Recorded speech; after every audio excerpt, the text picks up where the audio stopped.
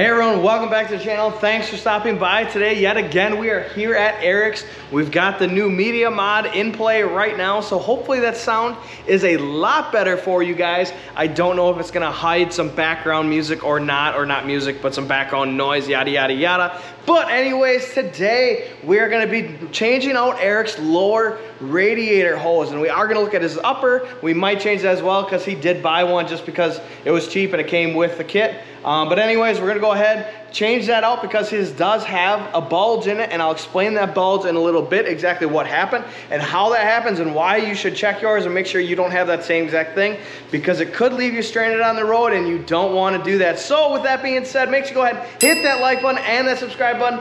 Please, please, please hit that bell button so you get those notifications, and let's just get into it. We have the lower hose and then the upper hose. The upper hose only cost him like $25, and we figured, you know what, why not? Let's go ahead and get that replaced while we're doing it, because we're gonna have everything, all the coolant drained anyways. I will link these parts below for you guys, but I do want to make sure and cover this real quick. You need to make sure you have enough concentrate, and you need to make sure you have enough distilled water. The reason you want to have distilled water is because you don't want to have any type of minerals or anything like that that can get into your system and corrode your system away. That is highly important. I want to make sure you guys understand that if you are going to do a concentrate, with the concentrate is a lot cheaper to do than the 50-50 blend, because the 50-50 blend is more so when you need to top your coolant off, or say you only replace your upper hose, or you do your thermostats, or you change your coolant tank, that kind of stuff. But when you're completely draining the system, get distilled water, get the concentrate. It's going to be a lot cheaper, and make sure it is distilled. I cannot express how important the distilled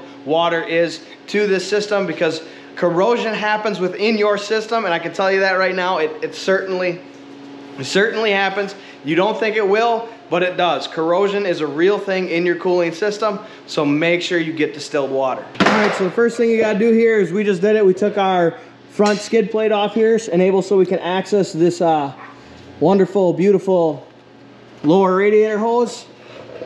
That's leaking. It's leaking, look at that. Oh, sure enough. Look at that right there. Yeah, good thing we did this. All right, so if I can get a better camera angle for you guys, you can see that this hose is leaking. Oh, squirt, squirt, skid, skid. So that's the main reason why we're taking care of this today. One thing I did forget to mention is we took the upper radiator cap off the reservoir. Make sure you do that before you jack your truck up, or if you're doing this on the ground, make sure you take that off first. Enable for the air to flow through when you're bleeding this out or draining this out. And then we're gonna go ahead, after we took that skid plate off, we're now gonna take the front wheel well liner off, so that we gain access to where we're gonna drain this fluid out, because it's gonna get messy. All right, let me get you a better lighting here, you guys. There we go, right there. All right, so right here, this is where we're gonna start draining our fluid. We're gonna pull this off. There was a little clip in here that we took apart that I completely forgot to record. I'm sorry, you guys, but it's just a simple clip. Just pull it apart and it'll come right off for you guys. We're gonna pull that out and it's gonna drain. All right, so I wanna show you guys real quick. All we're doing is we're taking a flat blade screwdriver here. As you can see, it's already starting to drip on us. And we're just kind of wiggling it out just like this. As you can see, it's starting to slowly drain. And I can tell you guys, you're not gonna wanna pull it all the way off when you're doing this, because it is just gonna flow out if you pull it all the way off. So just kind of wiggle it off, let it slowly drain out, and so you can control it with your bucket so it doesn't go absolutely everywhere.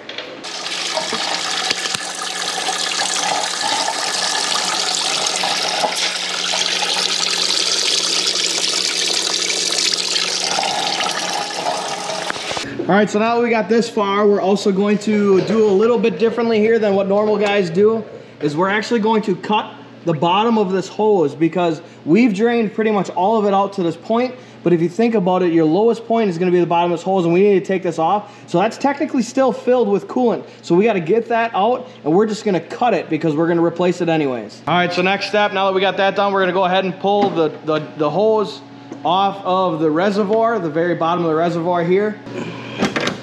There we go. Beautiful. There's one, yeah. See, if you look, you can't spin the clips because they're held on. So we're gonna have to break that off and reuse these clamps once we get the new hose put in. All right, so next step, we gotta get our bucket out of there. We're gonna drop the truck back down, because we then have to take the hose off of the heater core that's up on top of the truck. We'll do that next, and we'll show you guys that soon. The next step we're gonna have to do and able to access the next hose, we're gonna have to take this off. We took the mass airflow sensor, just the wire off of it. We don't wanna mess with the actual mass airflow sensor because these are expensive. And then you just have this clamp here. We've already loosened that, and then you go ahead and just take it out. All it does is it rests in there. And now we can get access to the other hose, which is down in here, right there. That hose, and you can see that one's leaking as well. So these hoses just in general are definitely due to be replaced on Eric's truck. All right, so if you guys see up in here, right up in there, all the way up in there, it's not gonna be fun to get at. Oh man, that is probably I think an 8mm, and it's just a regular hose clamp. You're gonna have to get that undone and able to take the rest of this remaining hose out. 2 hours later. Listen here, kids. Listen. Oh, videos you watch probably ain't gonna show you this because the hose coming out of that water sucks. Yeah, I would 100% say if you were doing this from your driveway, like if I was doing it from my driveway, I'd 4 hours. Okay, 4 hours. Okay. Game time? Game time. Here we go. Oh! A half an hour later. All right, so we finally got it out. The hose that came from the bottom of your water pump, that was an absolute pain. What we did is we ended up cutting it a little bit here. If you can see that, we cut it, and it was a pain. So just keep that in mind. Don't get frustrated with it. Just take your time, cut it away, because you got to imagine this has been there a very long time. So it's pretty much almost seized to the bottom of your water pump. Now keep in mind, the new hose that we got are specifically, I don't know if say you get a PPE one or an OEM one, but this is a Gates one, and I'll leave it linked below for you guys. You need to reuse your factory clips that you got. The only clip that they're going to give you is that lower one right here. Other than that, if you want to maintain the factory routing, you got to take this clip off here.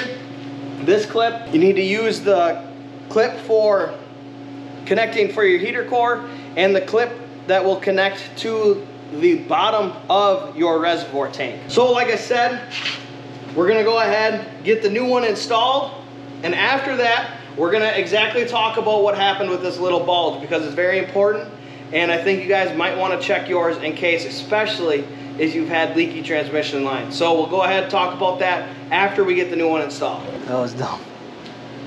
Tell you, bro, this is a stupid job. It's easy, yeah, but it's stupid.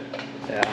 All right, so a little update. We finally got it up in there. Pretty stupid, I'm not gonna lie to you guys. It's a very, like Eric said, it's a very easy job, but it's just really stupid. Take your time, be tedious, be patient with it, be careful with your hose, make sure you don't damage it. When you slide it up in there, you're gonna have trouble with the idler arm. Well, the idler arm brace, you could say. That's where there's gonna be a little bit of trouble. So just keep in mind, be patient with it, work your magic, try different ways to try to get it up in there. Everyone's gonna shove it up in there a little bit differently, which is, but anyways, now we're gonna go ahead. We're gonna get this hose connected up here to the coolant reservoir. Now this hose back here, right here, is going to now get connected to the heater core line, which is right here. And then we'll go ahead, connect it back to the radiator, hop underneath the truck, connect it back up to the bottom of the water pump, and drop it down and start filling it with coolant. All right, so unable to get the heater core one on, just letting you guys know, you're going to want to at least get the end with the water pump, at least get the hose lined up and on there, not clamped down necessarily, and able to get the length for the heater core one. That way you can properly get it all installed the proper way, and it slides on a lot easier than it takes off, you guys. Keep that in mind. Understatement. Yeah. Install is way easier than the removal. Like ass backwards of how stuff tends to work. Wow, that was way better. So now Eric should be able to reach his heater core hose a lot better, because we were running into before there. Get a better view for you guys. We were running into before where it wasn't long enough and we really had to stretch it. Now it's a lot closer. All right, so now we got it all taken care of. We're gonna go ahead and get this hose clamp up in there and tighten down. Now I'm personally using a 8mm ratcheting wrench. I kind of have skinny hands, so I can fit my hands up in there a lot easier and use this. You can use a ratchet as well if you want to. You'll need to use a shallow socket. I'm not going to be able to film this just because I can't get a camera up in there, even the small GoPro. So we'll see you in a little bit. I'm going to mention a little tip here for you guys with my 8mm wrench. Underneath here, I went up through here, kind of like this, and stuck my hand. There we go, better light. I went up through here, stuck my hand through the back side of your center link, and you can see my wrench right here.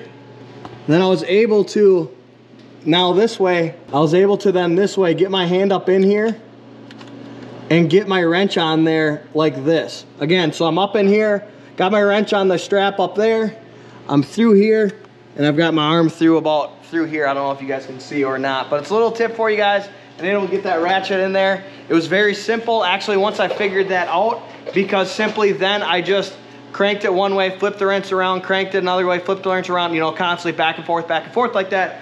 A lot easier to put that on that way than what we did to take it off. So a little tip for you guys, if you're still sticking around to this point in the video, that's gonna help you out a lot.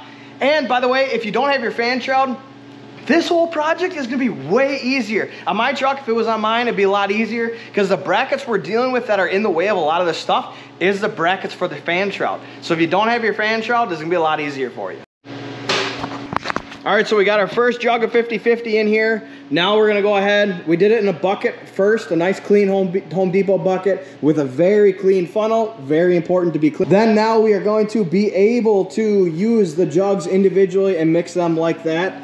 But first thing we're gonna do is we're gonna take our oil filler off next because we need to access the bleeder screw for the thermostat. And the reason why you do that is simply because you're not gonna be able to just bleed out all the air if you're pouring it only into your coolant reservoir, just because you have no way out for the air. So doing this is gonna make it a lot easier and a lot faster. What Eric's doing here is he is filling up one of the empty jugs halfway, and then we're gonna fill up a water jug the other half of the way. Now the reason why we're doing this is simply because if we don't need, jeepers, bless you. If we don't need all of this to be done, like if we don't need all these jugs, I should say, I don't know, it's been a long day. If we don't need all these jugs, we wanna make sure that we have the right mixture. You know, some people I know will just pour it in, pour the water, and then pour the concentrate in, pour the water in. Personally, I'd advise you to make sure you mix it before you pour it into the truck. So as you see here, he used both jugs, 50/50 in each jug, poured 50% of the concentrate in one jug, the empty jug, and then just split the water in between the two is what we ended up doing here. It's gonna be a lot easier and able for us to pour this back into the truck. Again, like I said, make sure you crack that bleeder screw. We took it out all the way. We took that bleeder screw out all the way, if you can see it down in here. Not the best light for you guys, but we took it out all the way. Now Eric can just fill it up without the funnel, make life a lot easier. Now I am also, while he's filling it up, I am also watching the bleeder screw down at the bottom of the screen there to make sure we watch that we're not overfilling it. That way we can start bleeding the actual points, because once it gets to the thermostat housing, that's when we will start putting the bleeder screw back on. All right, so we're good here now. I kind of messed up. I really wanted to show you guys something. We're full over here. What we did here is I squeezed this hose. Once I squeezed it, Eric put his finger over the hole to hold it down. And once I released it, then it pulled the fluid that we needed, or the coolant that we needed, out of the reservoir through the system.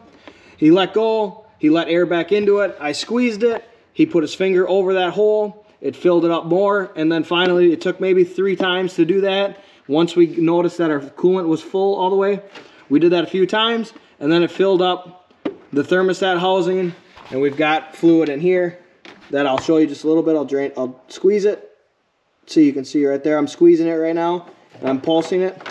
So this way we've got absolutely everything in here. We've got all the new coolant that we needed. We definitely didn't need this much coolant. So I'll show you guys in a little bit how many cans or gallons of Dex-Cool we used. I'll link all this below for you. I'll link the Dex-Cool for you, the concentrate.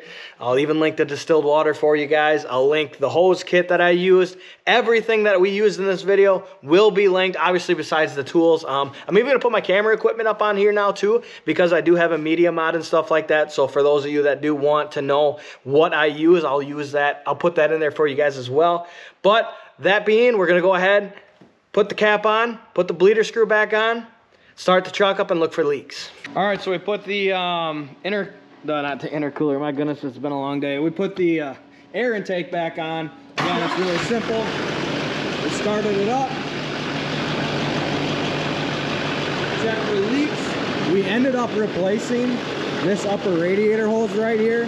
So we checked for leaks here first, and we got to check for leaks underneath. We got no leaks in here.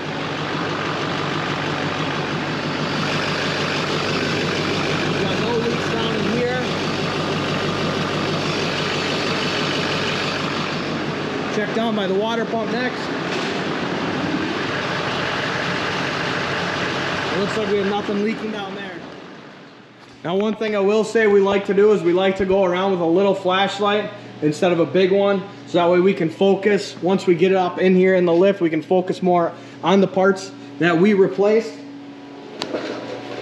We can really inspect everything that we did.